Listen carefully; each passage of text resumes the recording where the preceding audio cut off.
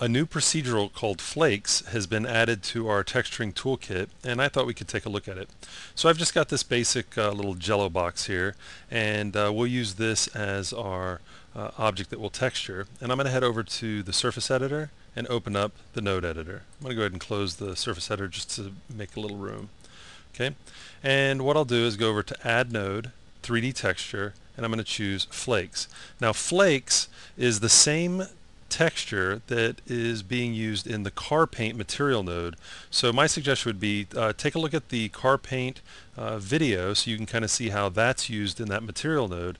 Well, it's been broken out into its own procedural texture so that we can use it outside of that material. Okay, so you can kind of see in this little display here that we've got these random little shapes that are various shades. But I'm going to go ahead and drop it into the color input and do a render. And you can see the pattern. It kind of looks like scales or flagstone or something like that, but it's nice little shapes with various shades. Now, when I first saw this, I immediately thought, oh man, I can use this for some kind of like cobblestone, flagstone type thing, so I'll plug it into the bump. So let me go ahead and just take it off of color and plug it into bump and do a render. Well, we can see something is happening, but because there are no edges to this procedural texture, we're not actually going to see the bump that we're after. So I was immediately disappointed. I was like, well, no, this is going to be perfect for this. Well, once I discovered what we can do to get that bump, then all kind of possibilities opened up. And the way I discovered it was actually James Wilmot. He pointed out something that's extremely important about working with Flakes that you've got to remember. And that is that Flakes lines up perfectly with veins, crumple, crackle, and crust.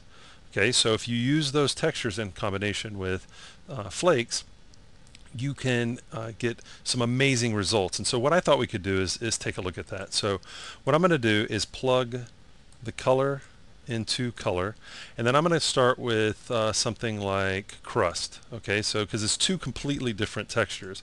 We've got these kind of boxy, wacky shapes, and then we've got a bunch of dots.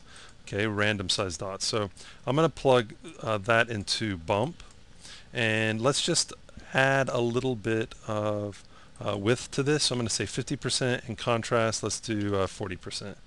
Okay, and first I'm just going to do a render so we can see the bump. Okay, and we can see that we've got these random little dots. Okay, and then I'm going to plug the color, I'm going to plug Flakes into the color channel and do a render. Now what I want you to notice is that where every one of those dots is, it just so happens to line up with the different shades of the flakes.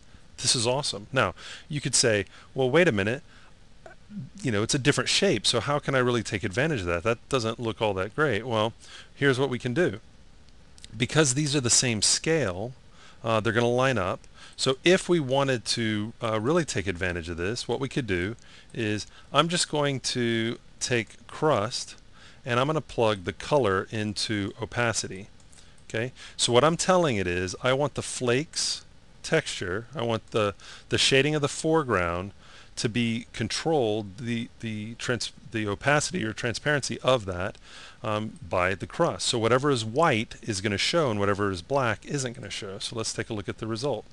So as you can see, we've now said wherever those dots are, I want it to be bumped, and I also want it to display the flakes, which are going to be various shades here, but we're masking it so it looks like we've got these bumped shapes that are different shades, which is pretty cool. So what I can do is let's just add a gradient. I'm just going to kind of build this up a little bit. I'm going to add a gradient. Okay, and I'm going to plug the color into the input and the color into the color. So now the flakes is driving the gradient. Okay, and the flakes are only going to show up where the crust is telling it to. And then I'm just going to add, let's do blue, let's do a darker shade of blue maybe, and then we'll do a lighter shade of blue. Okay, and so as you can see, the input parameter is ghosted out because it's being driven by this flake. So let's do a render of that.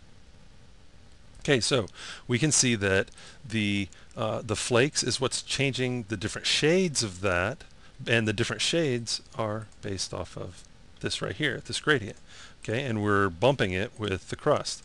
So we now can use flakes as an easy way to change up the values, the shades of the texture here. Now what we can also do is just plug alpha over to spec, and then we can have these various shades. Remember, that's just a scalar. That's black and white information, so we can drive specularity with that. And now we've got different values of specularity from the flakes driving right into specular. Okay, so that's one example. Let's do one more example and give you an idea. Remember, the tip that I got from James Wilmot that kind of changed everything for me was knowing that flakes lines up with veins, crumple, crackle, and we just saw that it's lining up with crust here. Let's try it with veins, because I think it's going to give me what I was after to begin with, where I was like, oh, I'm extremely disappointed in the fact that I can't